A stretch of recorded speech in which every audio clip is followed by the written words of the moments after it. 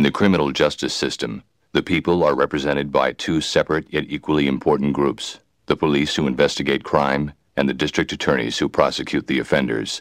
These are their stories. There's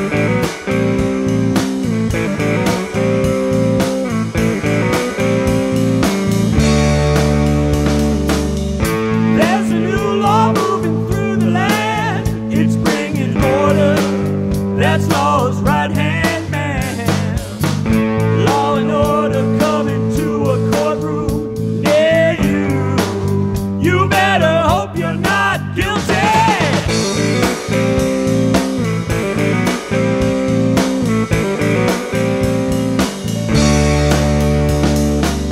So what's the deal? Did you shoot your buddy? Ha.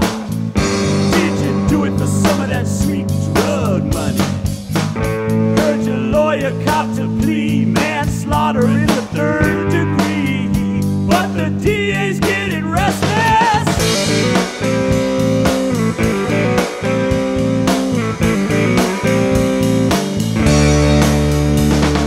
Law and order.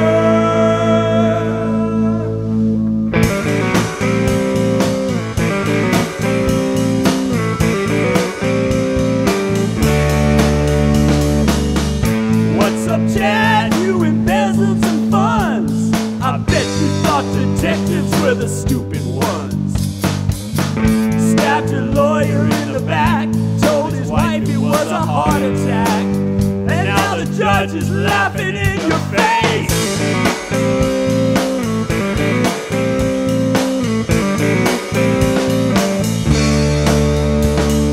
Law and order. It's frustrating, but it's fundamental. You can't punish crime that you can't prove. That's where the penal code meets the Declaration of Independence. What do you do as a cop if you're sure there's a bad man on your beat, but you don't have a made case against him? You don't frame him, you can't harass him, you make the case. You definitely don't shoot him.